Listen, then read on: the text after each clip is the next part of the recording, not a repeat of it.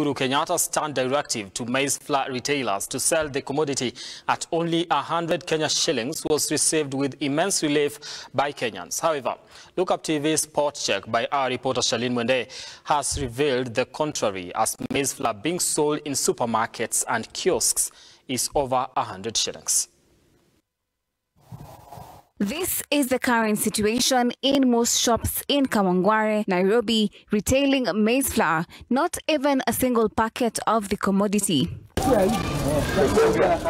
This comes just a week after President Kenyatta gave a directive to vendors to sell maize flour at 100 Kenyan shillings. However, according to Kawangware residents and retailers, maize flour is now scarce, the available ones retailing at prices as high as 200 Kenyan shillings.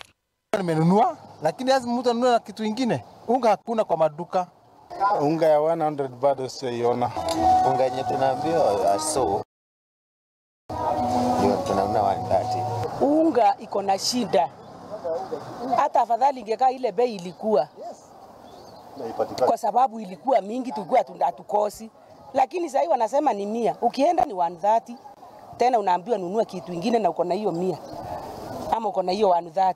Ni kama wanasema unga iko, lakini ukijaribu kuitafuta haipatikani, na ukipata mwenye ako naye anakuuzia na pengine yenye wezi uzika ile serikali inataka. Upon pondering over the matter with some retailers, the issue of foul play in the maize flour supply chain came to light. Shida labda kutoka kwa wenye wanasiaga unga, labda kama waliambiwa bei ya unga na vile wanaileta wakati wamesiaga haiwezi uzika hiyo pesa, ama labda wameweka ndio watakuja kuuza ile bei yenye wanaweza pata faida zaidi yenye vile wanataka. Shida ni hiyo subsidy hawajapewa, kama watu wa kusiaga hawajalipwa hiyo pesa ya nini, wanapewa credit. Na unga tukiitisha onda haikam. Sasa hata by that tulikuwa tumeweka notice hapa, there is no unga, cause customer wengine wanaingia wamejazana, wengine wanapata chance ya kuiba vitu. Sasa tukabidi tuwekee nini hapa juu, notice there is no unga. The big question now remains if the 100 Kenyan shillings maize flour is just one of the many unfulfilled promises by the government.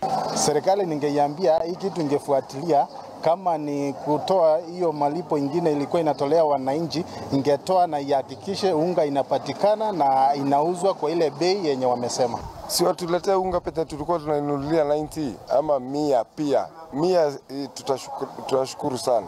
Just a few weeks after President Uhuru Kenyatta ordered the retailing of maize flour at 100 Kenyan shillings, the residents and business persons from Kawangware, Nairobi are still complaining of maize flour shortage, even as they call on the government to fulfill the promise of maize flour to retail at 100 Kenyan shillings.